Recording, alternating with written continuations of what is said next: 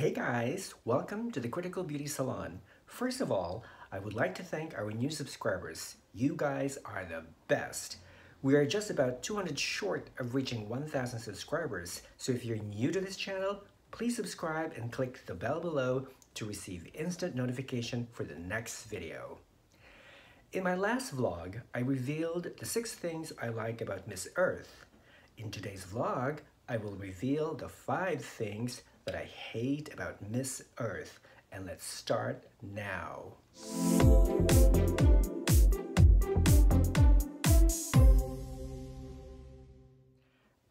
At number 5, mediocre facial beauty. There is a saying that beauty is subjective and that beauty is in the eye of the beholder. In other words, beauty cannot be judged objectively, for what one person finds beautiful or admirable may not appeal to another person. Even though I find the majority of Miss Earth title holders facially beautiful, there are some whose beauty I find rather ordinary.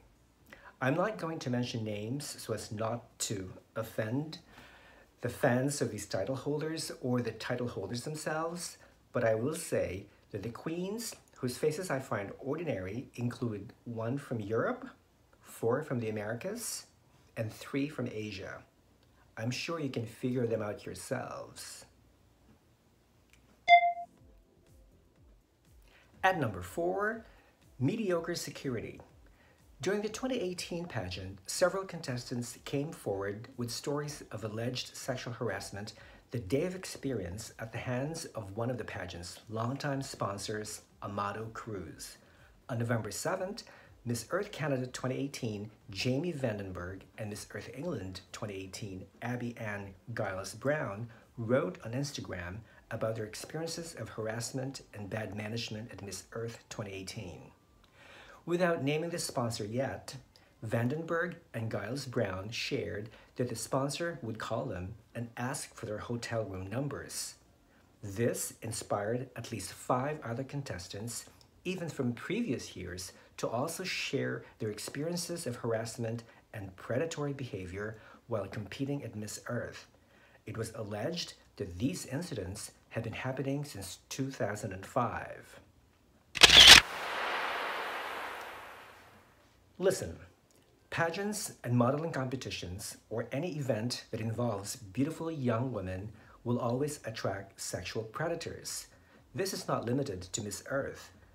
What bothers me is that if sexual harassment allegations have been going on since 2005, Carousel Productions should have done something about it then. This gives the perception that Carousel does not care about the girls' safety and only cared about sponsors. At number 3, odd selection of judges. I'm not quite sure what criteria does Carousel Productions look for in selecting the judges, but I find its approach rather odd and inconsistent. For example, the pageant has invited former queens from rival pageants, like in 2003, when Evangeline Pascual, Miss World 1973 first runner-up, sat in the judging panel. In 2006, they invited both Abigail Arenas, Binibining Pilipinas Universe 1997, and Justine Gabionza, Miss Tourism Queen International 2006. And in 2007, they invited Agnieszka Vutaj, National Director of Miss Kosovo, Albania's representative in Miss World 2004 and Miss Universe 2005. In 2016, the president of Miss World Philippines, Arnold Vegafria, judged the pageant. So if Miss Earth wants to strengthen and solidify their brand, they should not be inviting people associated with rival pageants. Oh, and in 2017, some beauty queen named Trom Lu was invited to judge that year, and she was described by the host James Deacon as simply a beauty pageant main title holder. So I did some research, and apparently Lu was Mrs. Universe 2017. Interesting. And get this, no beauty queen judged the pageant in 2007, 2008, 2011, 2012, and 2014. How weird is that? It also seems that Miss Earth is following the footsteps of Miss World by allowing Lorraine Shook, Executive Vice President of Carousel Productions, to judge as well in 2013, 2015, 2016, and 2018. And in 2017, in addition to Shook, Two other carousel executives, Ramon Monzon, the president, and Pichi Veneracion, the project director, also were part of the judging panel. At number 2, arbitrary rules. For a pageant that seeks to play by the rules, Miss Earth, or in this case, Carousel Productions, sometimes bends its own rules just because the organizers feel like it. Let's take, for example, the citizenship requirement. On the official Miss Earth website, it says, important, a national delegate for Miss Earth should be a citizen of the country she will be representing, and a national pageant winner by a recognized Miss Earth franchise holder. Contact us for further inquiries and we will refer you to the national director in your country of citizenship. Now, let me get this straight. Crimea, which has been participating in the pageant since 2010, when it was still part of the Ukraine, was eventually annexed to the Russian Federation in 2014. One wonders if Crimea should not have been allowed entry because it is not really a country, but rather a territory of either Russia or the Ukraine, depending on the time period. Likewise, Martinique and Réunion should not be allowed to compete because they are not nations, but rather overseas departments of France. There is no such thing as a Martinique or Réunion citizenship. The same logic would apply to England, Scotland, Wales, and Northern Ireland, since these 4 states technically and politically comprise the United Kingdom. But I guess Carousel Productions wants more bodies on stage, and that's why they allow pseudo-countries to participate.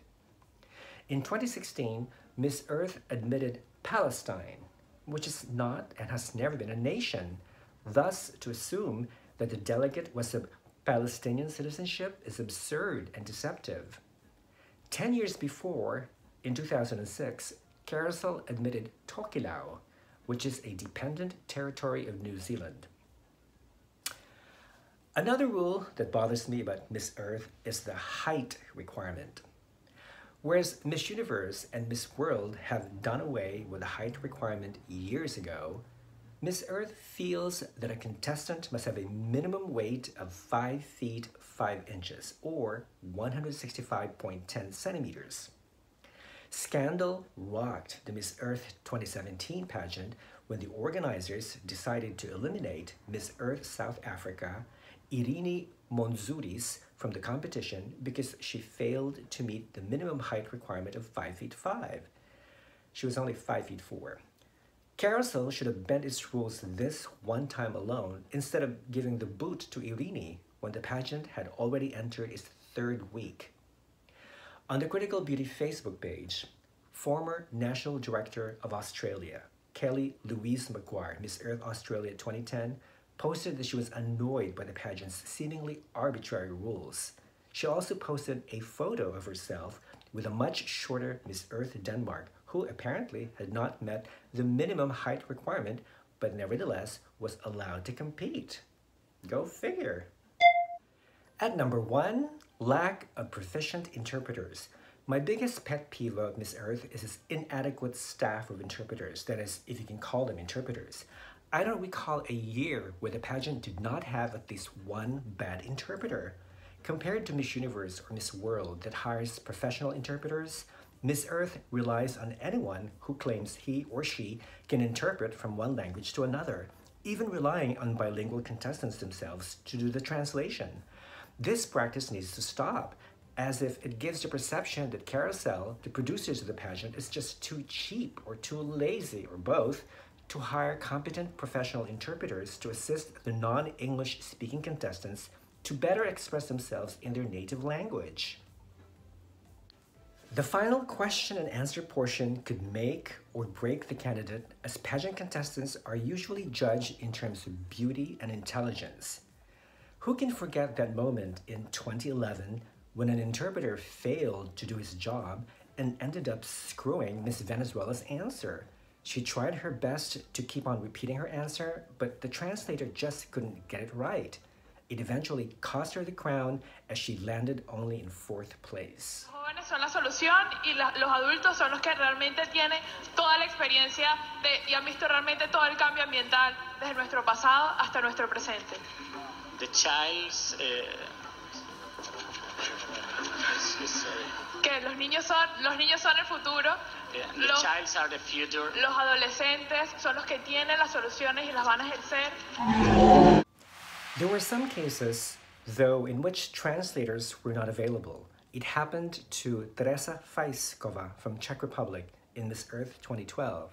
Instead of answering the question which she did not understand, she just expressed a short message using some English words that she knew. Despite evading the question, she still won the pageant. This is your question. What would you consider as your defining moment as a woman?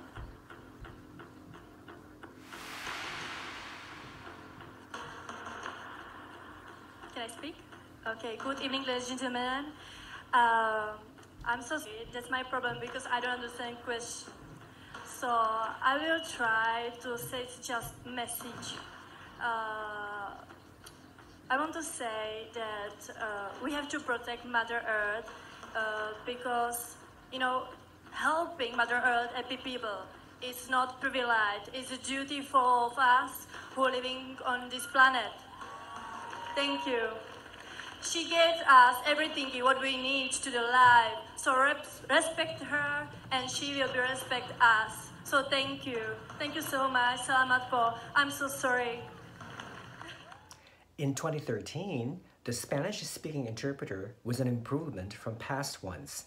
And even though he might have botched Miss Venezuela's answer, the judges looked past this discrepancy and awarded her the crown anyway. It was painful to watch Miss Poland stammer in English, but blamed the organizers for not having provided a Polish-speaking interpreter. Good evening, Alexandra. Good evening. In your opinion, why does God allow natural disasters to happen on Earth? Because God, I think God want to show bad people how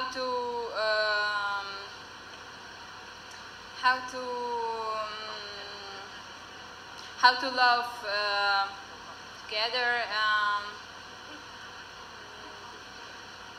Our God love everyone, and I think in our world should be wrong side and bad and good side, and this is bad side. I attended my first Miss Earth pageant when it was held in Manila in late November 2014.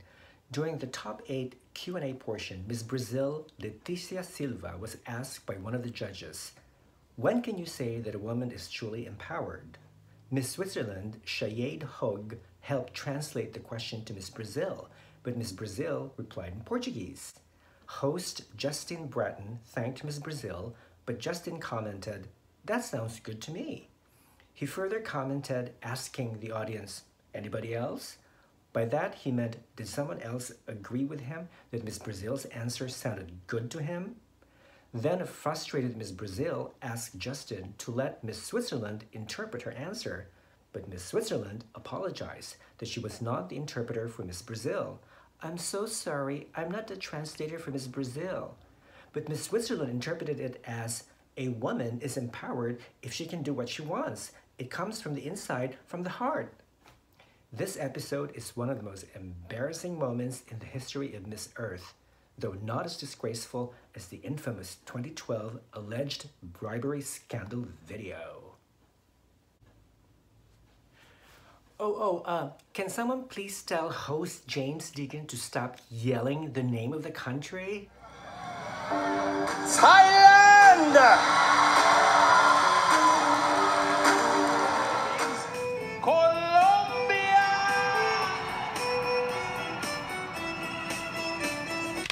There you have it, the 5 things that I hate about Miss Earth. Do you agree or disagree? Comment below. If you liked this video, please give it a thumbs up, like, and share. Thank you for watching, guys. In my next vlog, I will reveal the top 18 favorites for the Miss Earth 2019 crown. See you then. Bye!